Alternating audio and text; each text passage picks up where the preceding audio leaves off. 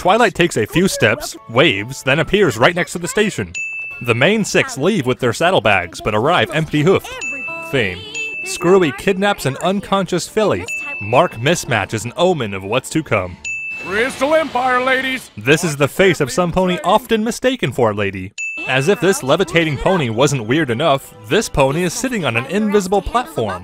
Welcome to the Lens Flare Empire. Panning camera symbolizes a move away from Twilight and Cadence's secret hoofshake. This is the last we see of it, and by extension, all that represents Twilight Sparkle. The end is nay.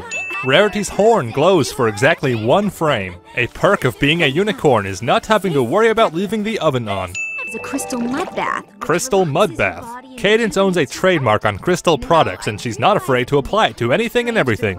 Pinkie Pie! Honestly. No, laughter.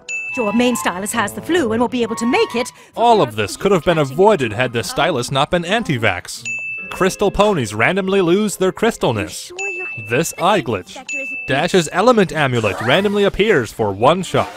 Fluttershy talks without moving her mouth. Bookhorse reads upside down, implying Princess Cadence is more famous than the main 6. Traveler isn't suspicious of ponies promising a too-good-to-be-true tour while also taking her luggage and leading her out of public view. To introduce you to this wonderful kingdom. You'd think kingdom would be a trigger word here. And since we're not even from here ourselves... Yeah, about that. Wouldn't actual crystal ponies be better welcomers for the Crystal Empire? Using welcoming ringers probably doesn't look very good. Twilight's cutie mark finds itself on yet another pony's flank. This layering error. Books! The inspector somehow doesn't hear this. Twilight trots this interior distance in only 5 seconds. Pinkie steals Twilight's lower lip. This skywalk is located on the opposite side of the castle. Blanket crystal filter gives birth to crystal water, just like normal water but shinier. Trademark Princess Cadence. Layering error causes Dash to become the size of her toy. Rainbow Dash forgets how to break despite having plenty of time to do so.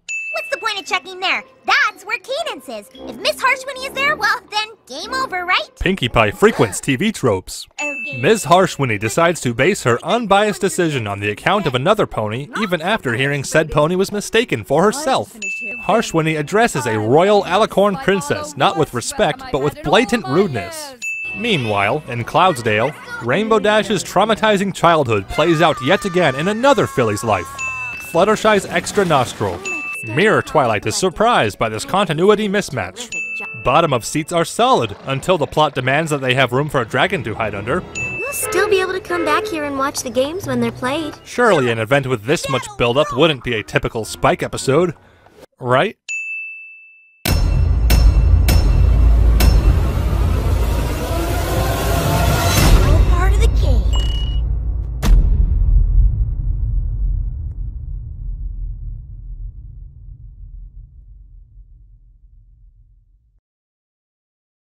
Cadence would be so glad to hear that. I'm surprised she knows anything about me at all. We got the wrong pony? I was just treated to the warmest, funnest, most fabulous reception I ever had.